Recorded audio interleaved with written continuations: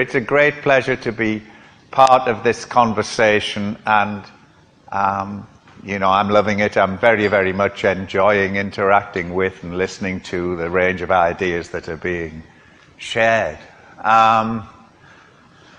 Jane asked me for a title some time ago, and I thought, I came up with this: a message for clients: take ownership of your career, have a better time, build a better world. And since giving that to Jane, I felt obligated to wrap some conversation around those ideas.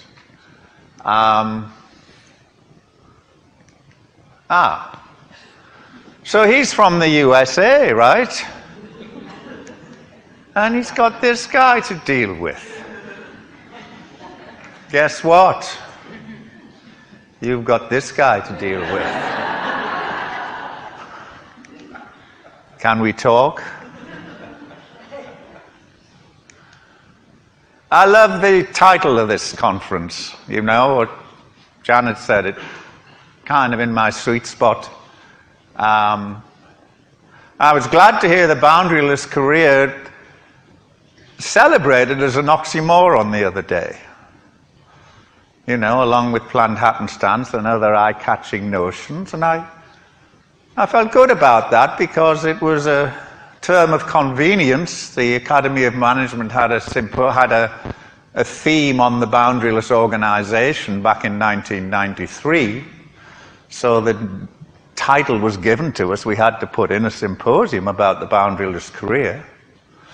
And I'm glad that some of its longevity is attributable to the oxymoronic nature of the term.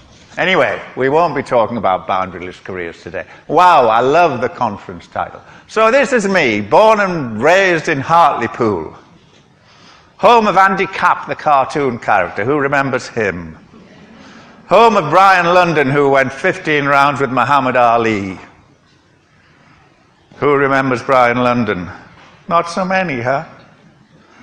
So this is the blue-collar history of the town, and you know, it became the unemployment capital of Britain in the 1960s, when everything that Hartlepool had built up, from the fishing port to the shipbuilding to the docklands to the steelworks, all the good masculine jobs that Andy Capp's culture depended on suddenly vanished, you know. And all the way up the northeast coast, as you probably well know, all industrial land is now apartments and marinas. But I grew up before that happened. My last act as a student in this country was to complete a PhD at Cranfield Business School. School of Management, it's called. I was on a jamboree in Belgium, where there was a group of European PhD scholars on a Ford Foundation activity, and a Canadian professor volunteered to write to Canadian schools saying this guy was looking to, you know, travel while he was finishing his PhD. So I went off to Canada. And somewhere along the way, I realized that a PhD in management was attractive because this thing called accreditation was going on. And they didn't really care whether it was a British or an American PhD, you know, and I found myself attractive to American schools and ended up at Suffolk University in Boston with a very slight itch in the back of my head that I'd been reading work by Edgar Schein and some of his collaborators, and MIT was in Boston, and that might be useful.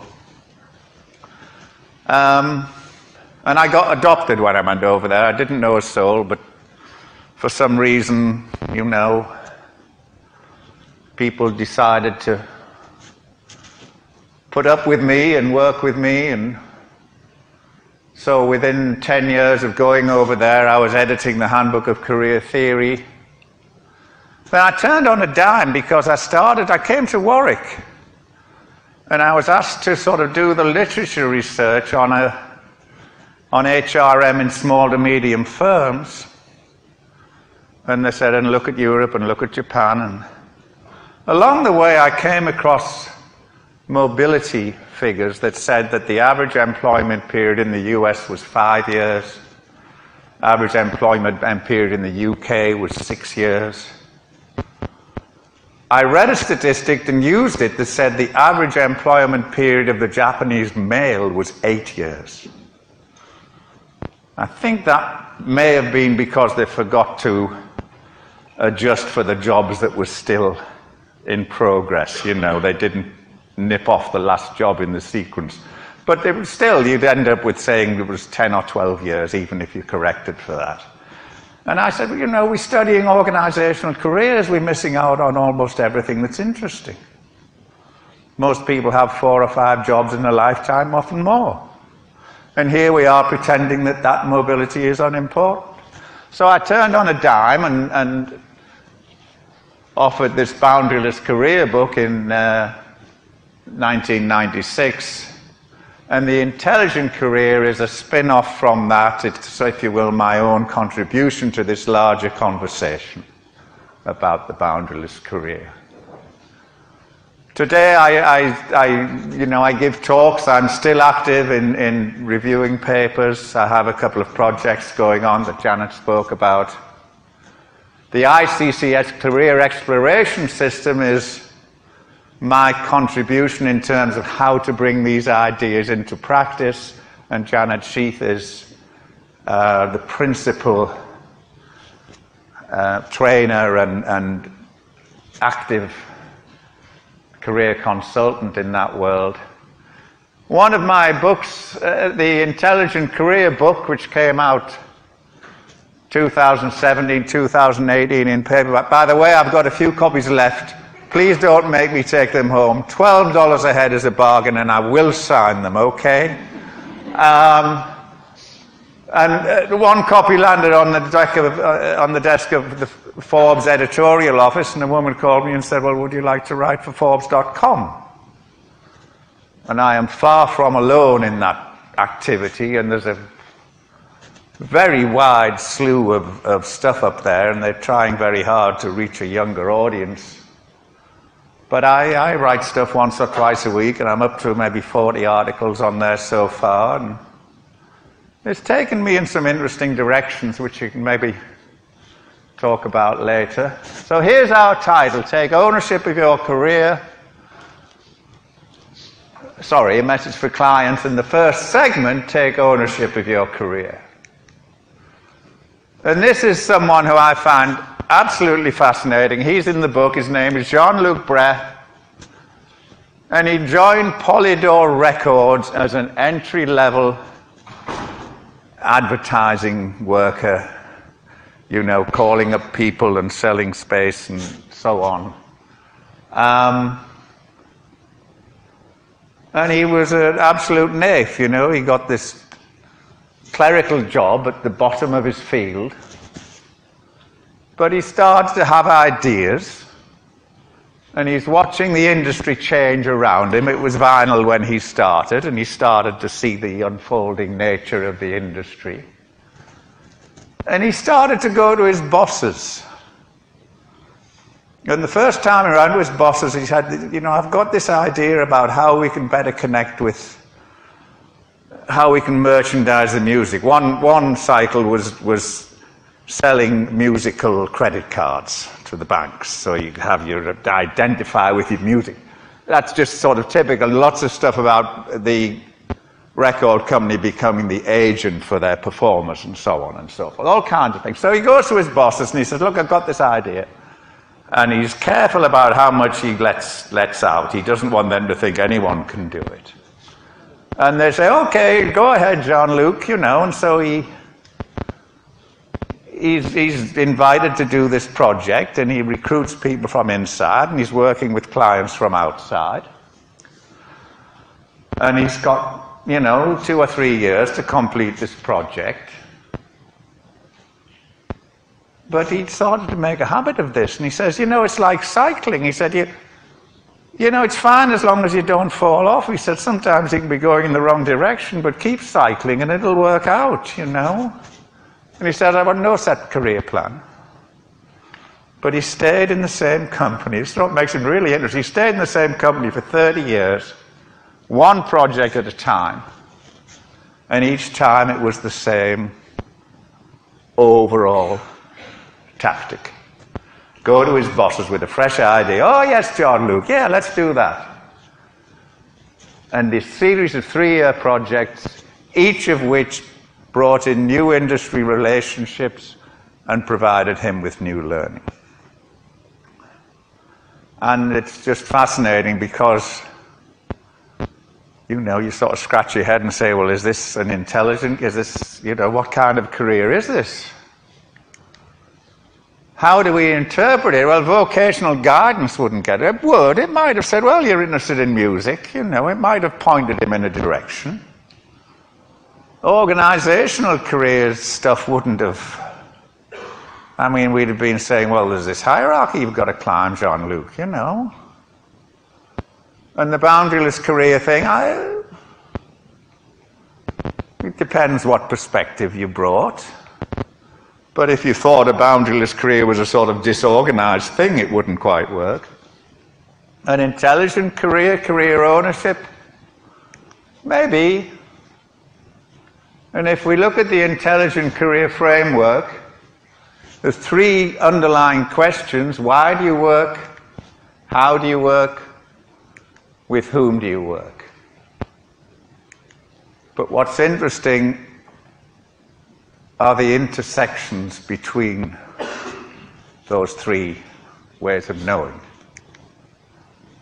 The most recognizable are, of course, the direction from why you work to how you work, which is this sort of rich territory of vocational guidance, right? You look inside someone's head and you tell them where they'll be suited to work. And 20 years ago, that was most of what we were about, right? And how popular is the skills finder in this country? Right? And that's what that's about. You pick your 5 skills and it gives you 5 paragraphs that are plucked from a computer system that, you know, delivers those 5 paragraphs. On the other side, I mean, the vocational, the Holland stuff says, well, one of the ideas here is you start to work with your own kind of people.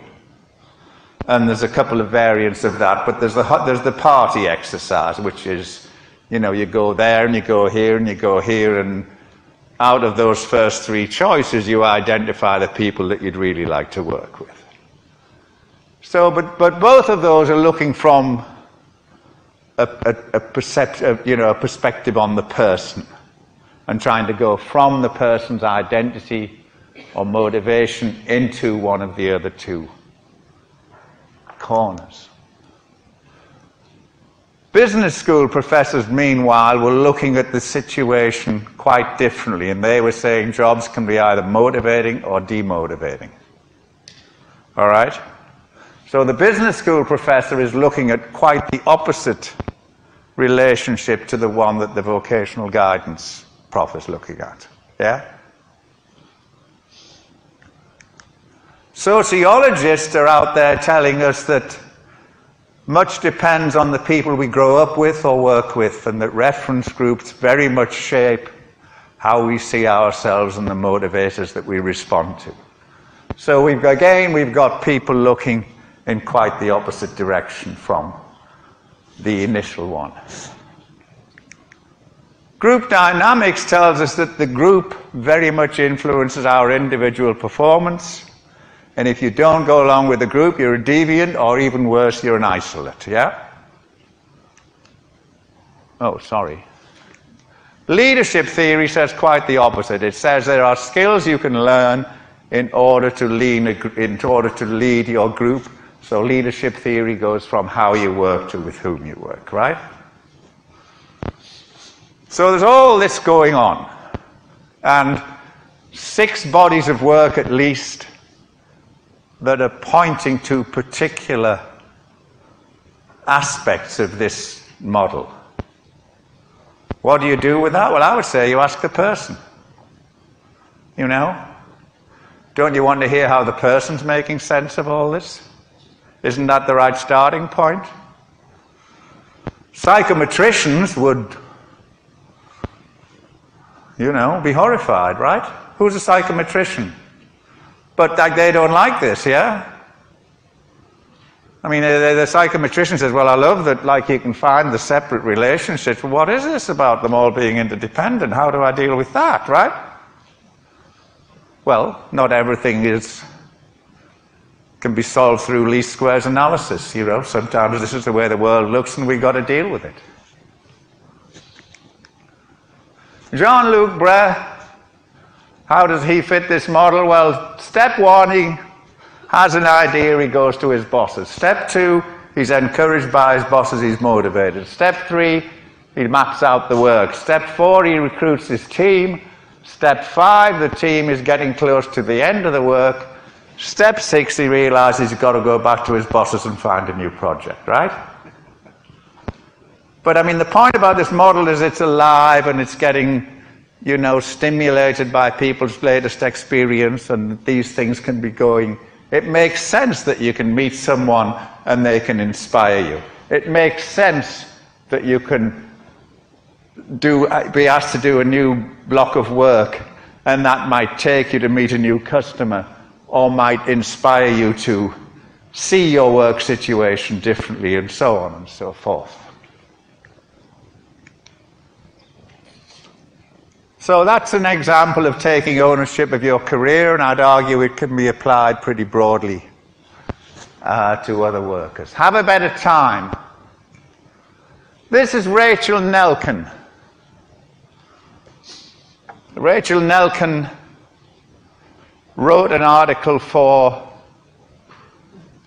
Guardian Professional in 2013. And I was looking for something and found it, and she was sort of a typical graduate of a music school. What do you do after you get a music degree? Well, you teach, and you've got your cello or your instrument, and you try your luck at signing on with one of the big orchestras, and you make a living for a few years, and then you say, well, this isn't quite working out the way I wanted to, so what do we do about it? She went to Birkbeck, got an arts management diploma. She saw in the newspaper that an article that said the Royal Philharmonic Orchestra was doing community outreach, which at that time was unheard of. So she picked up the phone and said, I see you're doing this, can I volunteer to help you? And she told them a bit about her background. They said, oh yeah, that sounds fine, please come down and see us. And that initiative was the turning point, and next time around, any prospective clients, she could say, well, I'm doing this work with the Royal Philharmonic and blah, blah, blah. And she ended up, at the time of the article, she was half-time with the Performing Rights Society with an initiative for new music that they were sponsoring. She had a supportive husband. She was a parent of young children by this stage, and she was picking off other gigs to fit in with her family life and to build on what she'd started when she first saw the Royal Philharmonic advert.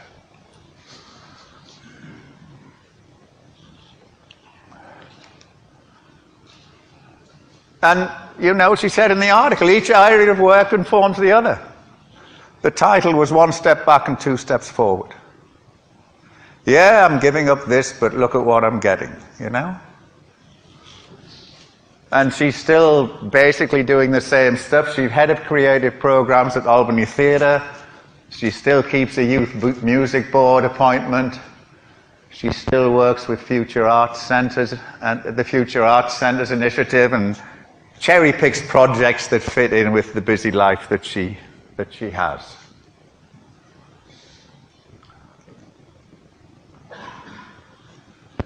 And I think she raises some really interesting questions. What do we think about freelancing? Michelle Obama is out there now saying freelancing is a must. Right? And she's saying that from a woman's point of view, but she's very much expecting that, men are going to join in and partners are going to join in, and it's necessary in a family to look for freelancing work that allows you to complement your your home situation. What is a job? I think Rachel Nelkin, when she wrote, she said something about, can I make 3 part-time jobs as fulfilling and as workable as 1 full-time job? And she made it more workable.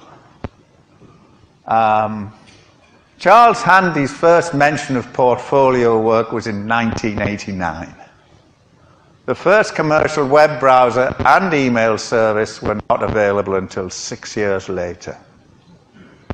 And I would argue that everything since that time has moved in favor of freelance work over, quotes, regular jobs.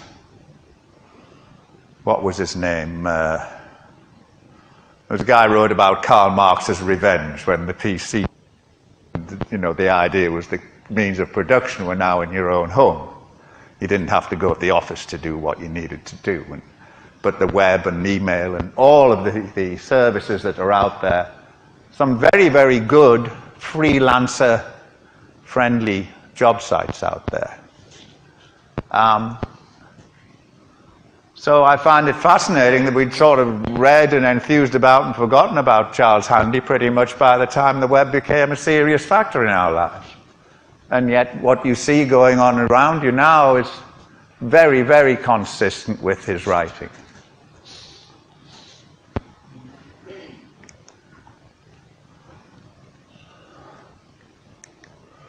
I think Rachel's story, and we've been talking about it quite a bit, this notion of chance.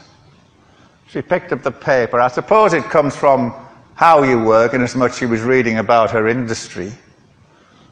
But this sudden intervention said, look, there's Royal Philharmonic doing this stuff. And she's saying, well, look, I'm trying to get myself into that world. And so she was motivated to call Royal Philharmonic, and you can see how the connections flowed, and suddenly she was off and on her way.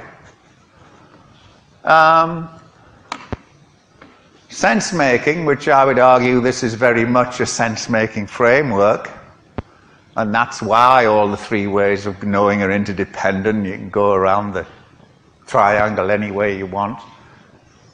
From the beginning chance of reading about the the Royal Philharmonic, Rachel was very much in this sense-making mode and looking around and picking up complementary work that suited her family situation. She says she was offered 5 full-time jobs. She said she applied for 5 full-time jobs, and in 3 of them she persuaded the job offerer that she could do it part-time from home.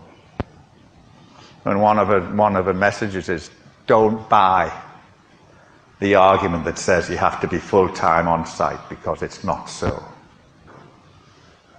And the sense-making is evident, I think, when you read the story and see how the links go from one position to another, which creates the narrative.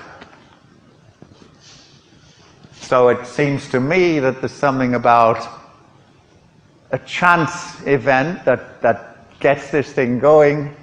From that point, we can follow up, we engage in sense-making, the narrative unfolds, and then we come to rely on that, or build on that narrative as we predictably go into the next cycle of activity.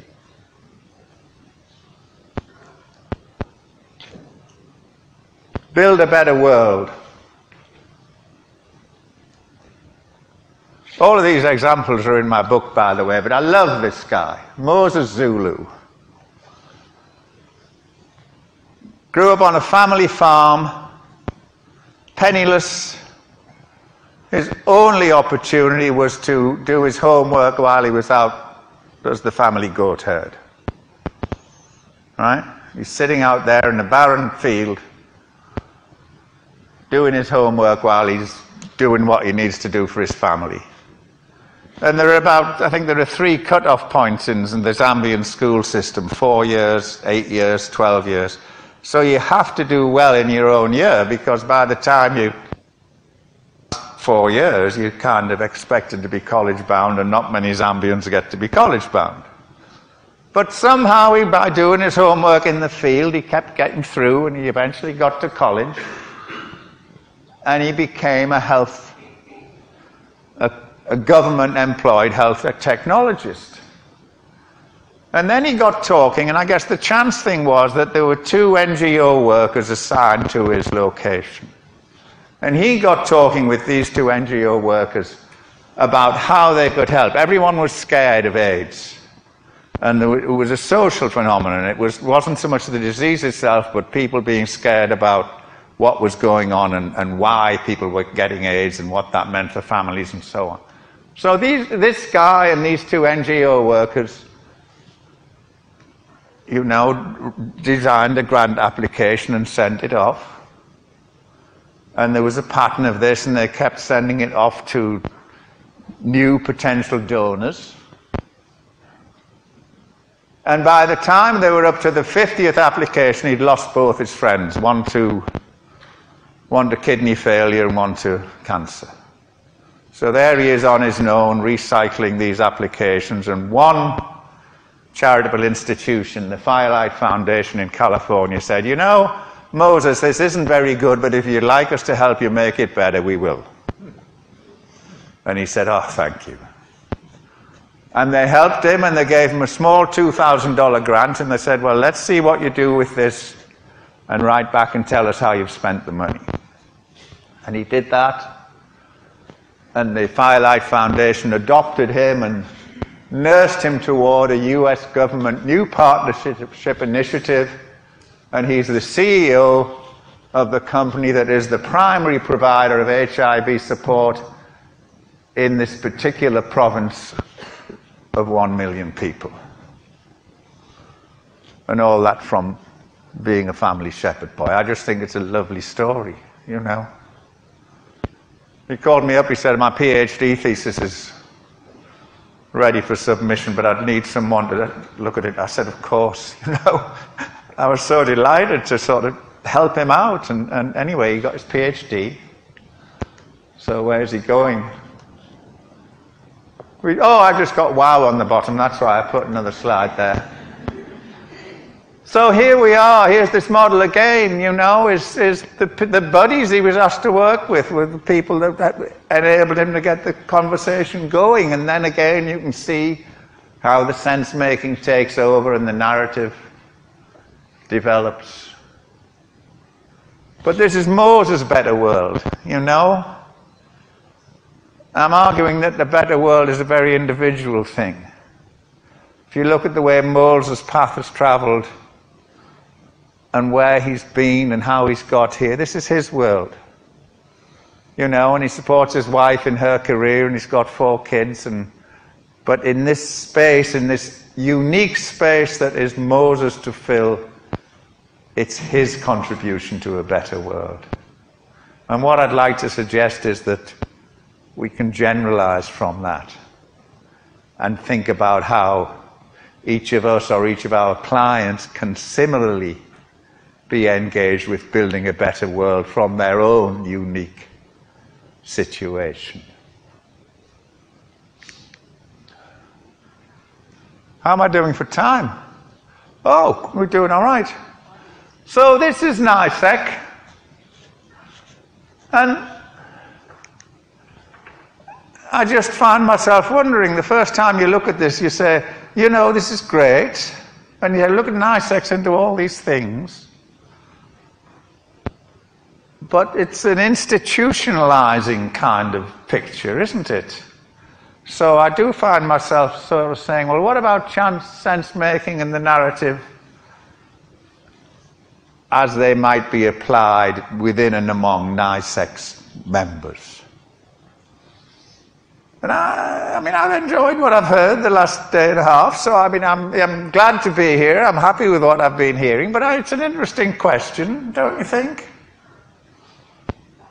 That there's sort of the idea of a trade-off between institutionalizing and staying current. And if I were to nudge a little bit. I do worry about, the idea of a good job, and which came from the factory system, and for good reasons was applied to one career, that of the provider, right? In days when fishermen and miners and factory workers did dangerous work, and it made a lot of sense. There's an American artist, Winslow Homer, was up in my part of the world, and he did this thing of the fisherwomen, and they're all standing on the shore and they're looking out to sea, and the message is they're sort of hoping that their men come home, but the kids will be all right if they don't, and so women were the fabric of a society, even though they didn't work in a formal sense. But that, which was a highly appropriate concept of the time and a very appreciative one, we've left that behind, but we still seem to think that full-time work on 8-hour shifts is the only way to go, or the preferred way to go, and it seems to me we're at risk of working with that model for too long. When you look at the world of freelancing and what Michelle Obama is saying, and I have to say I agree with her, Richard Branson interviewed her. I found a Richard Branson interview of Michelle Obama. Very, very nice summary of the way she thinks about the world and what she's suited for and how she works with her kids, and et cetera, et cetera. Very nice model. But very much about living with and celebrating alternative approaches to work.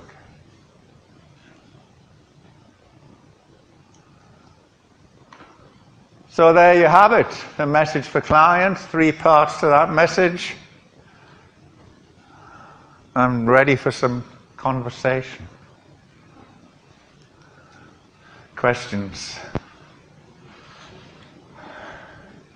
And now we want to do this well, so we've got the microphones, yep. Janet, right? Yep, David is on task. David is on task. Thank you, David. So we have a 15-minute space now, where people perhaps to engage with the concept of narrative and sense-making between us.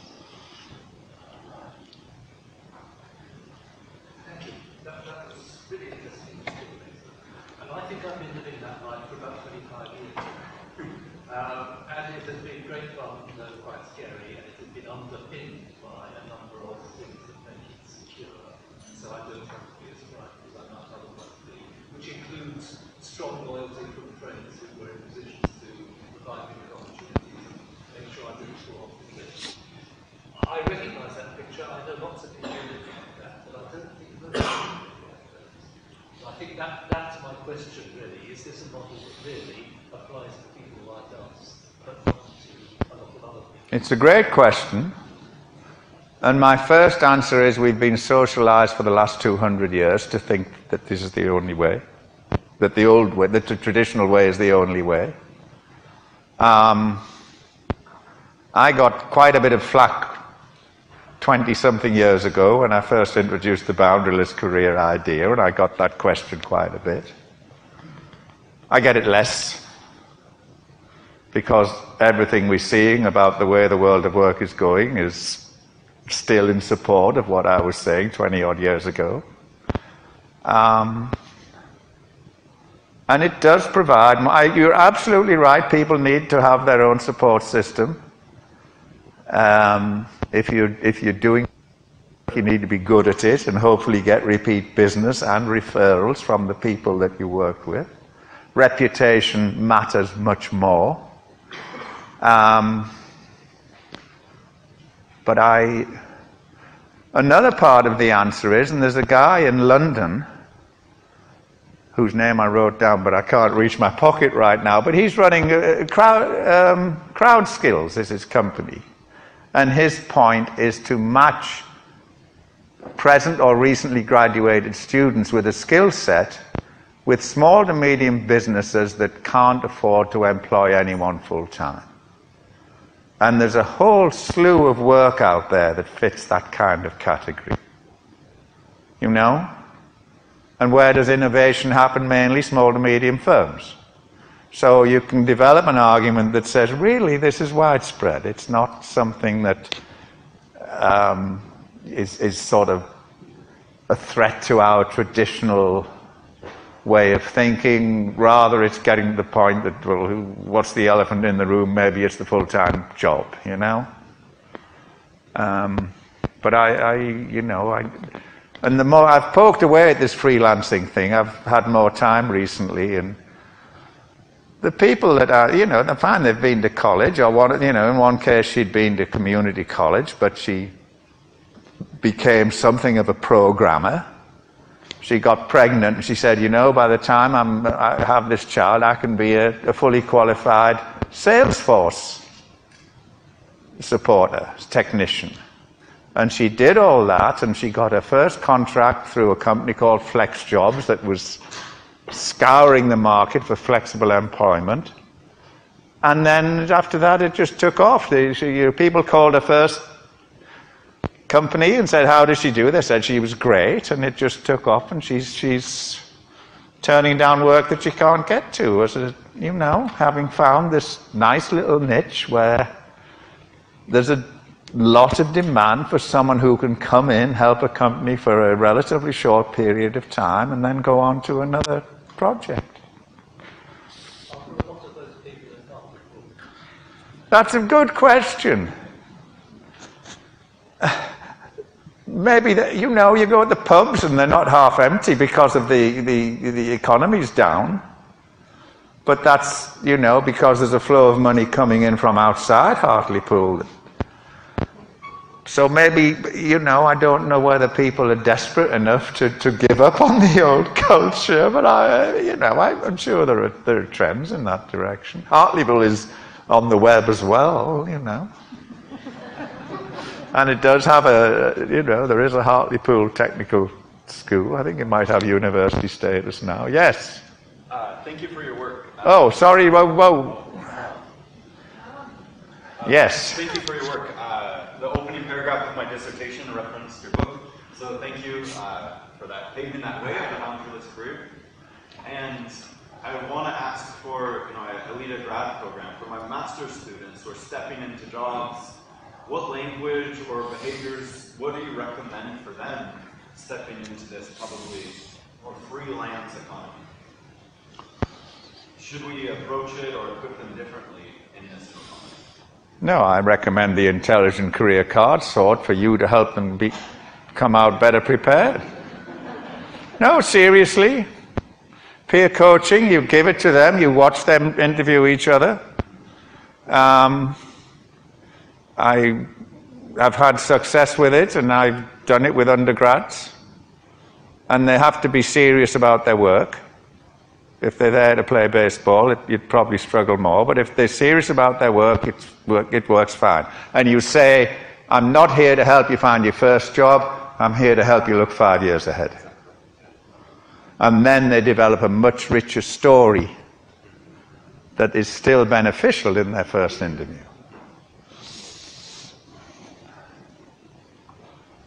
Thank you. I just wondered what risks do you think there are of what you perceive to be the enthusiasm for freelance work, and whose interest may be served? Because whilst I share your frustration with the idea that, full-time work, 8 hours a day is only one way of doing things, but I also associate that with protection of workers' rights. No, I know, I hear you. No, I hear you. But I'm genuinely interested, do you see any risk?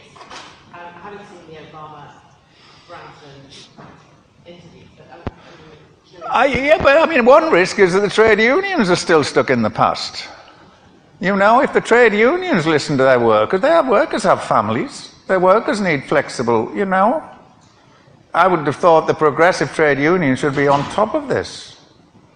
Not dragging its feet, not conveying traditional messages about employment. One of the things that the trade union movements, in my view, is to rail against markets, which I think are very, very helpful for people to find their own way through life. It seems to me we can do better than say markets that are terrible. So I'd want to. I mean, I love the Freelancers Union, which was formed in New York by a woman who was the daughter of a Labour lawyer. So, I mean, I do think there are examples where unions can sort of pick up and run with a different ball. But my piece is sort of just to look at the person and to join that conversation, because I understand where you're coming from and I understand the importance, and I think it's very sad if we create a situation where social gains that have been made through one set of assumptions get lost because we don't keep pace and engage with a fresh set of phenomena which I would argue are pretty clearly out there. Is that okay? You're a bit out of date on what you think the trade union movement is saying. The General Secretary of the TUC stood up about 3 years ago and made a speech which moved to a 4-day working week, increased flexibility, and so I mean, there's clearly, if you look at the experience of the majority of workers in Britain, the majority of them are not living the kind of life you described. If you look at the majority of workers in Kinshasa, they are living the kind of work that they are kind of work living the kind of life that you're describing. It's generally not to their advantage, and there's clearly some relationship between flexibility in an individual sense, labour law, and the strength of the economy. And I think one of the things that you've got to be careful about is if what you're doing is essentially advocating for privileged people to make different choices, then that's fine, and I don't think anyone would have any problems with that. And that's something that careers councils do all the time. If what you're arguing for is that this is a different way of economy work, then there needs to be some kind of flip side to that. There needs to be some kind of way in which the negative, the downsides of that are... No, I hear you. I hear you completely. I join you. I mean, I join you fully in your concern for the disadvantaged worker, if you will, or the everyday worker. The everyday worker, yes. I hear you very clearly. And I'd want to join that conversation. A lot of, and I buy the thing about, flexible, 4-day week is a variant on full-time, it's still a full-time job kind of argument, isn't it? It's not why don't our people do a couple of different things and, make it, so I'm not sure a 4-day week is radical enough to respond to what I see going on, but I absolutely join you in saying I don't want to lose those gains that were made either, and I put up that picture of Donald Trump, and I would share with you, a disappointment about what's going on in America and how that rides roughshod over a lot of practice that's been built up to this point. So I do very much hear you. The second disclaimer is I'm not a student of labour relations. I look at this from a different point of departure, but I'd love that conversation. I'd love to go further, because I am seeing a lot of people that I wouldn't label as privileged making a success of this kind of journey. Rachel Nelkin is a very interesting example. I mean, she says it's pretty common in the performing arts that, you do have to move around, but she's a wonderful example, and the advice to freelancers that was included in an article in The Guardian, I thought was just first class, very, very appreciative of the situation and how a person could adapt.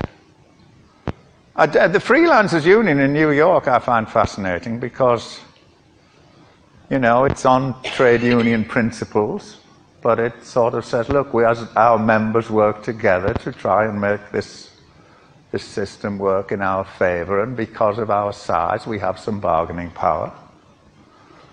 but they're using it from a point of departure that this is the kind of work that its members do.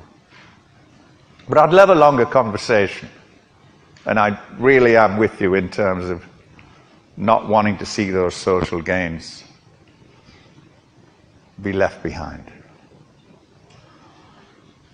Oh. I just want to put out there that I might have missed a memo, but I wonder whether we're just accepting as read that working full-time is incompatible with family life. Oh, no. No. But I think Michelle Obama's point is if two people are trying to have serious careers, somewhere along the way, of course you can do it the other way with babysitters and creches and friends and family and so on, and making it work, absolutely. But the need for flexibility increases if you have two providers working rather than one, that's all. I'm not the point is we need a range of solutions out there, not to project anything on the two-career couple at all in terms of being prescriptive about how to solve the issue. It's just that it's more likely with two careers in one household that you're going to need to stretch somehow to sort of make that work. Is that okay? What about this here? There's another guy called Guy Standing, actually wrote a few books on the precariat. Yeah. And his analysis goes quite a bit along your ways of thinking, but he actually ends up with a solution which is creating another type of safety net under these, what he calls the precariat, and I think it's close to your concept of freelancers. Mm. He introduces the idea of the basic income, the basic citizen's income. I wonder if you have any comments on that. I mean, we're trying here, and I think I'm following also what Tristan said, how do we create some safety nets in this kind of environment that you're actually describing here? That's a good question. I've seen the same argument with regard to automation, rise of the robots, and it's the same thing. I have a sympathy for that argument. It would happen in Britain before it happens in America. But absolutely, if the traditional safety nets aren't working, we need to find a better way. We need to find a way to provide new ones. The piece that I push is that the person can be, I've written a piece recently, Walmart are introducing a whole new series of robots for their stores. And they're saying, no layoffs, because all this will mean is our associates will have more time to work with customers, where they can really make a difference instead of doing the work that was, manual and backbreaking, but which previously we didn't have the robots to do for us, right? And my answer was, so they're saying, look, our workers can have more customer contact, they can learn more skills, we have courses on communications and empathy, and they can take a path to branch management and blah, blah, blah. And my answer is, fine, but the robots are only going to really be there for 3 or 4 years before their competition catches up, and Walmart, if it's going to stay the cost leader, is going to have to do something else. So the risk is of employees coming in with a hope of long-term employment, when in reality employment is only good for the next 3 or 4 years. My argument is that if the person thinks within the same time frame as Walmart, they won't be disappointed. Rather, they'll be better positioned themselves to run with technology. Is that? Okay, thank you. I will share my work. From my job, I used to follow a bit the career path of my students, former students. And what I see is highly qualified young adults, let's say millennials, who are really flexible, who manage their career paths and journeys and whatever. They are with a luggage and suitcase and traveling from country to country to find better chances, to live a better work, and they do so. And everything makes sense regarding their career. But what I do not see is the balancing between career and family. No. Between career and life. What I hear from them, my own children, my former students, Yeah. is we don't have a life, actually. Yeah. Why all this? What are we going to do? How one can have a family in this type of life, and flexibility and whatever? They are successful on my side. And Yeah. No, well, I mean, I hear, I hear your worry. They might, they might grow out of it and have other preferences. But people stay single longer and have children later, and we have to sort of put up with that. One thing I found, I asked the Flex Jobs, this American company, for some people to talk to. And I ended up talking to 2 digital nomads. But in both cases, their partner was with them. And so I always imagined the digital nomad was a sort of a loner. But no, this worked because in one case they'd been flooded, their home had been flooded in North Carolina. They said never again. They drive around the country in a camper van, and they do the work from wherever they park the van at night. But they're a couple. Got another couple that's over in Thailand now, a digital nomad-friendly country. There's a social life already there for them. Again, the work just flows back into the United States, and who cares, So there are things that take you down that path, but then at some stage, of course, you want the stability for your kids. But then you can still, and one of the things that is amazing to me is you can stay in place, you can contribute to the success of a city without living in it. You can do it from Hartlepool. Maybe people aren't yet socialized to do it from Hartlepool, but they can. And I think that's fascinating, and where can we go with that, I think